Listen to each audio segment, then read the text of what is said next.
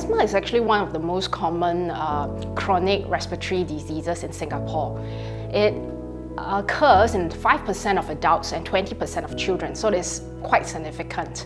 Unfortunately, many patients underestimate their risk of having asthma. They do not control it properly, as a result of which they actually suffer from poor quality of life and recurrent asthma attacks. When he was younger, about 7, we found out that when he was playing and suddenly his lips turned blue and we were shocked. Once the teacher also told us about his problem, the asthmatic thing, and that's why we had a visit with the doctor.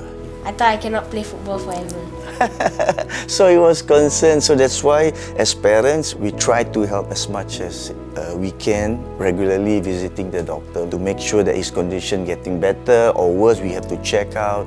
If they are using one blue inhaler every 4 months, which means 3 a year, they are high risk of getting recurrent asthma attacks. If they're using one canister of the blue inhaler every month, they are having a very high risk of having a life-threatening asthma attack. Importantly, you get the explanation from the expert. We don't want to deprive the kids of what they love, playing sports. So hopefully, if they are fit, they can do whatever they want. But the bottom line is, all patients need some form of preventers, because compared to normal people, they have some degree of airway inflammation, and that needs to be controlled so that they don't become at risk of having a preventable asthma attack. It's important that they work with their doctors and maybe find the right dose of preventer therapy to control their asthma. The preventer devices come in various forms. It can be in the MDI Evohaler form or in the Turbuhaler form. But importantly is,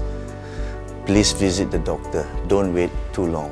And I hope that they will achieve whatever they want when they grow up. So we must always be there for them. We shouldn't let asthma take over our lives. If we have asthma, we should actually take control of the asthma and live our life to the fullest. Stay focused, stay healthy.